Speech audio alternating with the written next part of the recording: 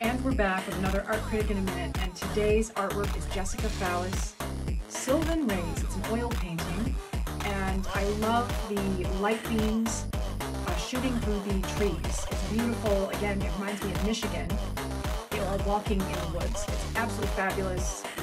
That the light in the clearing made it the best part of the painting, in my opinion.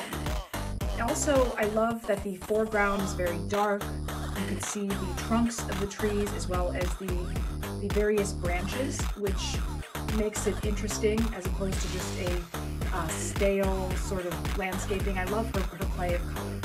So this is a fabulous piece of artwork. It is an oil painting, and it is priced under $2,000.